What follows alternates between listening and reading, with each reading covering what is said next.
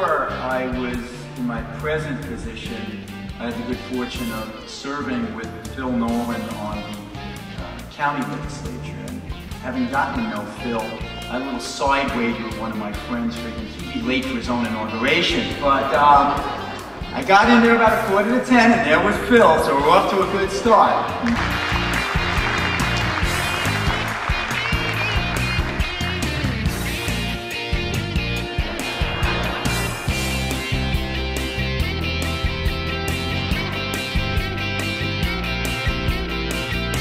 And I also saw Chris Bodkin there, and Chris had said to me, you know, Steve, when I was a Republican, we didn't have this type of pageantry after an election. I said, Chris, after being in power for 100 years, I guess you get a little blasé after a while. Some of these guys want to party, after a little bit.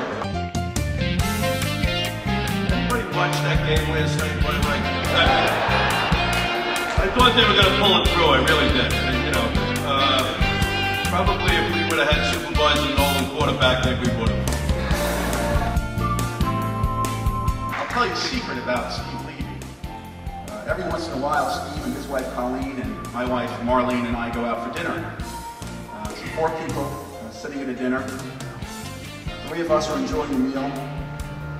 1 is figuring out how you split the bill 4 ways and how you get the sales tax down.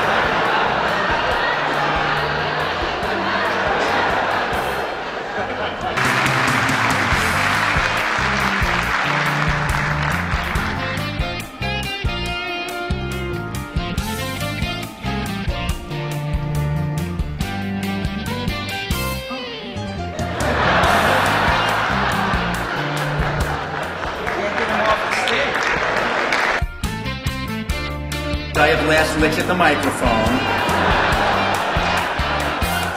I don't mind being called cheap as a county executive, that's a good thing. But from a personal perspective, I do pick up the check. It's the last time I will do so for Congressman Israel. You don't know the story about Congressman Israel and his beeper, do you? Israel let you think his beeper is for real important things. Oh, Speaker Pelosi is beeping me. There's another war that broke out. Well, it's funny how it always seems to be another war breaking out when the check comes to the table.